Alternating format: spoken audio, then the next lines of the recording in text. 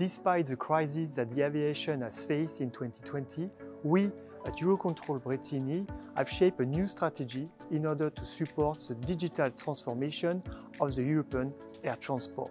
We are currently setting up a European network of innovation labs with EUROCONTROL Brétigny acting as the innovation hub in order to accelerate the implementation of innovative and sustainable solutions. The work has already started with 3 pilot projects in cooperation with 7 key European airlines and a major European airport in order to improve the way we address their operational needs. Simulations in support of the aerospace redesign and R&D projects have remained one of the key activities of the Centre. In 2020, we finalized the aerospace simulation for Israel and Cyprus, whose results have recently been implemented. We also conducted 2 very large simulations for Istanbul, for TMA and for the airport, involving hundreds of controllers. Recently, we have completed a simulation for Paris-Charles de Gaulle Airport, while respecting health and sanitary measures. Drones and urban air mobility are a new strategic pillar for Brétigny. We've recently delivered our first airspace assessment for the integration of drones.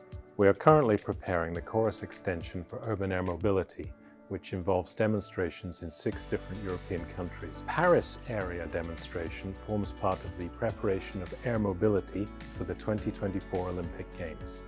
The sustainability of aviation is one of our main priorities, especially in the context of the European Green Deal. In 2020, we've been working on a dashboard of environmental metrics in order to facilitate decision-making.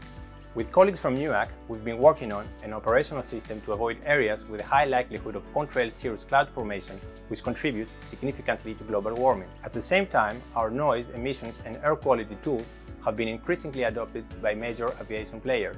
Finally, we've integrated our emissions model in the network simulator to allow for European-wide CO2 and non-CO2 emissions assessments. It has been absolutely essential to continue the SESAR program activities during the COVID crisis. Together with our partners, we revised the SESAR project to concentrate the efforts on the solutions, bringing the most value to our stakeholders. We continue to support EUROCONTROL Network Manager. We develop solutions such as the Network Performance Dashboard. Finally, we expect to continue to innovate during the SESAR 3 program that has already started to take shape.